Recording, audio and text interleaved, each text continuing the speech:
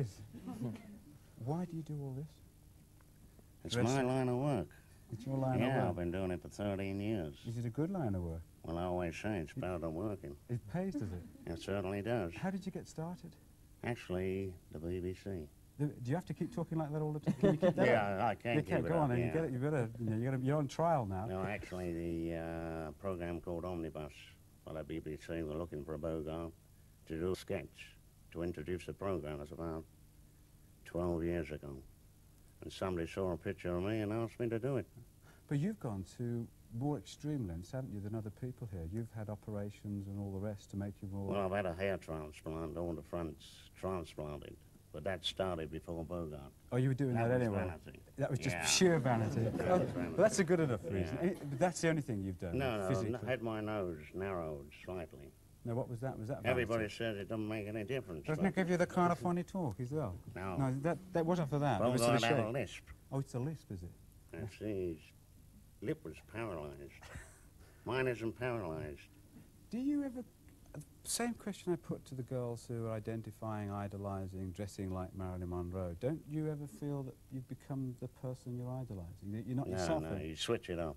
You can? Yeah, just like that, you know. Oh, that's...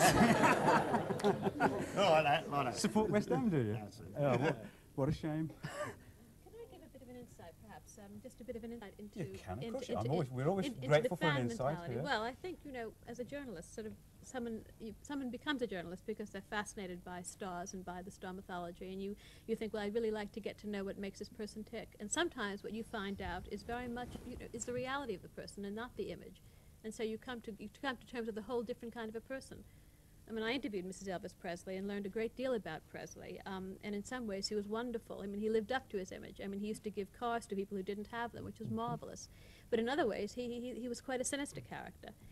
Okay, let me move on. I want to move on to the people who... We've got some people now who idolise non-existent, fictional characters, don't they? Where are they? Who are those who have fans who... Ow! Oh, I am sorry. Who put the hand up? Who are you? What are you doing here dressed like that? Are you real? I'm real. You're real? Yes, I'm real. What, you mean you're a real PC? That's it, yes. What are you here for? Well, somebody's asked me to come and talk about Cagney and Lacey. Why, those who you idolise?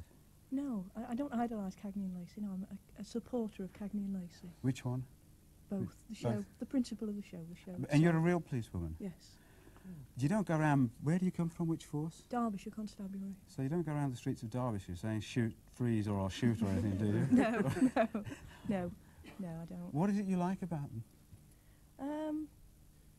It's interesting. It's interesting as a police officer to watch the theatre, the drama, how close it is to reality. And is it? In many respects, yes. Yes. You're not close to reality, are you? Not exactly. Who are you?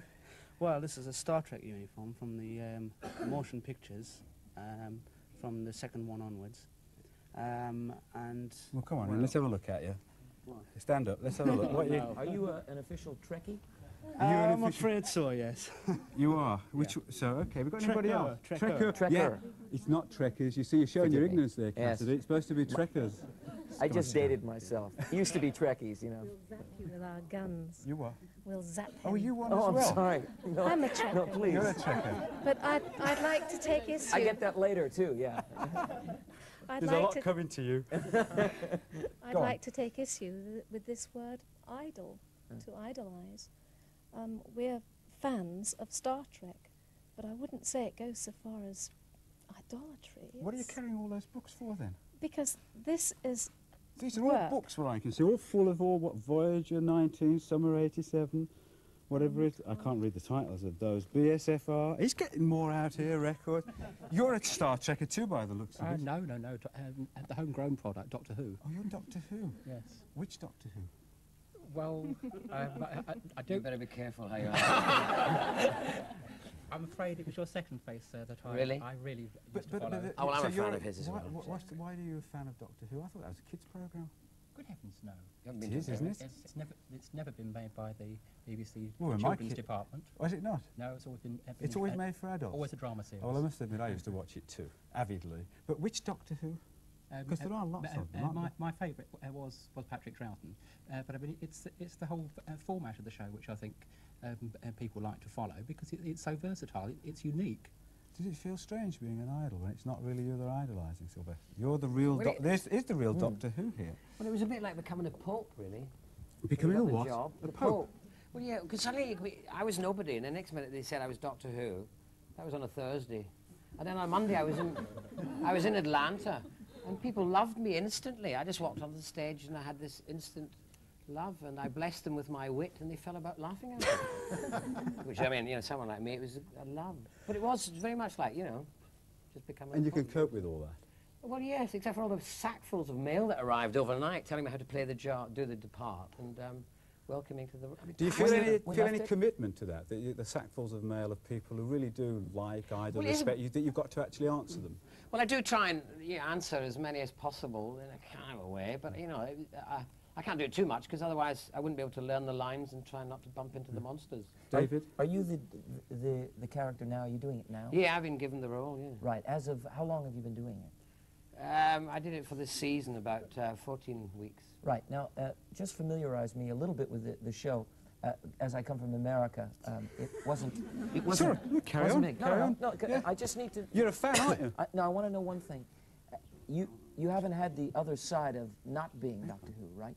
You've only had this side of it, where you've discovered just how wonderful it is to be this character and have people recognize you and be a fan of the show and the character that you play. How do you feel it's going to affect you when you no longer are that character and you are who you are? Well, I don't know, really. I mean, I've met the other living doctors, a few of them anyway, in America, because it's very big over there. Well, let's ask Louise that, because Louise was Doctor Who's assistant. They live with it. Louise is here. How would you answer David's Well, question? I did it 12 years ago. I was like the assistant in the thing. Right. And it's, You I were still the get savage, mail. weren't you? You were Yes, the Leela the savage from another planet. You still have people who remember you only as that character? No, not so much now. I've done a couple of other series here since, which has knocked the image on the head a bit. But in America, it's on its 10th rerun in LA. Really? So they're just seeing it freshly for the first time. But Americans go, I mean, they're crazy, they're mad. Their main... Aren't they though? Wild and crazy Americans. God love them. But they ask, one question I always get asked at conventions in America is, what's the difference between the English fans and the American fans? And you say the Americans are lunatics. And what is more, no, listen, what is more, that gets a standing ovation over there. What is more, they enjoy being told that they're lunatics. What do you mean when you say they're lunatics? They're more extroverted. They're just great, yes. And when they're bored, they show it, and when they enjoy Give me it, they examples. show it more. Doing Shakespeare over in No, Doctor Who. Doctor Who, in relation to Doctor Who. I'm giving you an example. If you do Shakespeare over there, you can hear yawns in the audience a lot of the time, and seatbacks going up. But if you do something that they really like, then they're going to... Well, you can't, because I'm asking Louise first, thank you. Go on, Louise, go on. No, hang on a minute, please. There's 40 other people who want to speak. You've had 2 goes. Louise, go on. Go on, Louise. We're a star-crazy nation. And you try to take everybody else's speaking time as well. Louise, finish what you're saying. Just that when they're absolutely delighted with something, an English person will. I mean, I'm generalising now, but an English person is going to show their appreciation not as effusively as an American. Fred, what do you think of all this idolatry? I mean, is there any harm in any of this? I don't think there's any harm. I think we're dealing with a fantasy realm. I think fans are kind of consumer mystics. I mean, is David Cassidy David Cassidy? I mean, is David Cassidy a madman who thinks he's David Cassidy? You know, I mean, there is a certain David Cassidy projected in the press who just doesn't exist. Would you agree with that? I would totally agree with that. That's part of my dilemma, was that they built this image up from a television series that I did. The press got onto this being this white knight, boy next door who did everything right, and I couldn't personally live up to that. I felt so much pressure to be so wonderful and to be so loving, yeah, and to I be think so the point giving. is as well that some fans can't live up with it. There's a lot of pressure on fans as well, put out by people like you and the whole industry that's bombarding them with these images. A lot of fans have just as much pressure as the stars do. What damage does it do to the fans then? Well, I think it results in quite a lot of obsessionality, and one thing, there's kind of a self-congratulatory tone about this programme. There's a lot of masturbation involved, there's a lot of sexual hysteria, there's a lot of delirium, there's a lot of actual kind of pathology involved. Hang on, Fred. Let's rephrase that. Well, this programme, let's be frank, I mean, people don't really build shrines in their living rooms to people who have a supposed talent as pop stars. You're However right. supposedly talented they are, it's sexual, it's You're right. delirious. It's Is that right, madness. you lot? Is it? No. You all? Who's going to... Anybody agree with that? You, no, you can't. I want somebody else. Come on. No, what I think is idolising fans, right? It's like it groups people together, like football teams. Yeah, I mean, people love football players and so forth. It's a unity between people. There's a public side of it, yes, Yeah. but there's also a very private side of it. And a lot of teenage girls or young girls, they actually, and this really relates to David Cassidy too, they actually discover their own sexuality in relation to a star who's pinned on their bedroom wall, and those are the kind of fantasies they have. They also discover their own personality that way, and the star often becomes more real to them than their friends do, or Is their that boyfriends do, or their family. Is that harmful, Doctor? Well, then it is not necessarily harmful. We all idolize people in our life. Children idolize parents and teachers. And But the degree... I mean, Fred has said it...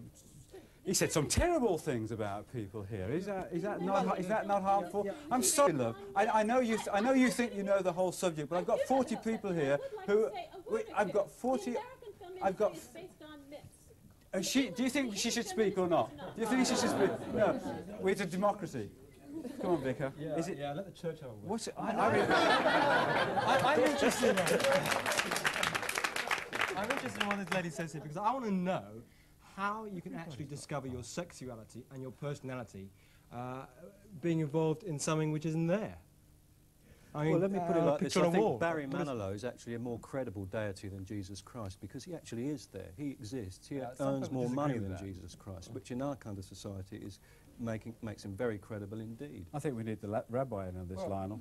I think what worries me above all is that when you've got an idol, you hand over an awful lot of power over yourself over to somebody else. Now, these 5 lovely Marilyn Monroes, well, they're gorgeous, and the whole thing is innocent, it seems to me so. But in my childhood, you know, the idols took a political turn, and you had people gelling together because they followed Hitler, Mussolini, Stalin, and I remember the Mosley marches of my childhood. Now, say all this fairly harmless pop idolatry, say it all gets a political twist or really becomes serious. It becomes an enormous force for good or bad or real evil. It could have been an enormous force for good if, say, the Beatles had really gone after the Maharishi. But it could also become an awful force for bad too. Doctor, in the main, is it a force for good or bad, what we've been witnessing here today? it can be both, for good and for bad. Idols are, after all, false gods. They are sources or focuses of special attention, worship, and devotion. It can get out of hand. It can be very innocent, as with children. They worship or idolize their parents, their teachers, their friends. But once it becomes an obsession, as was mentioned over there, then it becomes serious. It goes beyond the sense of normality to something which is morbid. And it can, in extreme situations, go on to psychotic state. When you have lost touch with reality, you are fantasizing all the time, and you start believing in your fantasies. Are you believing in your I fantasies? certainly am not believing in my fantasy. In fact, I was rather arm-twisted to wear this costume this morning. Who arm-twisted you? I'm a member of the English Civil War Society. Can you show us? I certainly can. If you've been arm-twisted, we might as well go the full length. I'm a member of the English Civil War Society, and we recreate the battles from the English Civil War for charity and to spread knowledge of that period and what went on there, and dispel some of the myths that went on. What I was saying about the idolisation and so on is often with a lot of teenagers, and they follow people like David Cassidy and so on, they can't get hurt very much by it like that because they can fall head over heels in love with him, but they're not going to meet him, they're not going to be rejected by him, so they're not going to get hurt. It's their first crush with a sort of safety barrier, and that they're not going to meet the person. Alvin, in the main, would you go along with that? That if it's handled properly, it can be a positive, I think everybody's going to have part an of growing idol. up. Yeah. Even the pop fans. Sorry, Go on, Alvin. even pop stars have idols. Who was yours? Well, Presley,